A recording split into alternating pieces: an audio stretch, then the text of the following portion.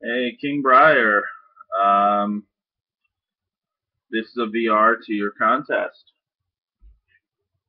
All right, I got the questions. Who got you into pipe smoking? Well, um, I'd say I got myself into pipe smoking. um, I've said in other video responses that my dad smoked it when I was younger, which kind of sparked my interest, I guess, as far as the smell goes. Uh, but throughout my 20s, I was on and off a pipe smoker, and then I'll answer that question really with this.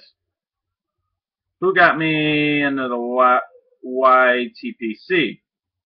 I'll say, I don't know which one you want to accept, because I got myself into pipe smoking, but who inspired me to do YTPC?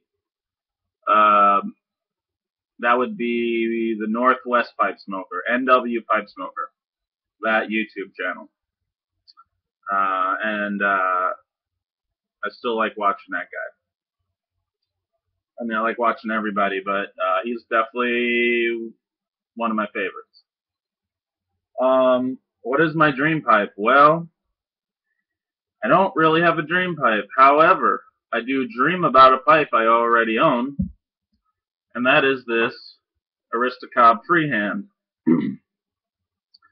I was telling, I won this in Mr. Modiyoshi's contest, and I was saying in another video that I actually dream about this pipe.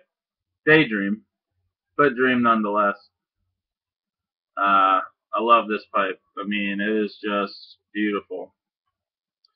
And I love the size of the bowl. I love the way it fits in my hand. Dream pipe. And then finally, what is my next pipe?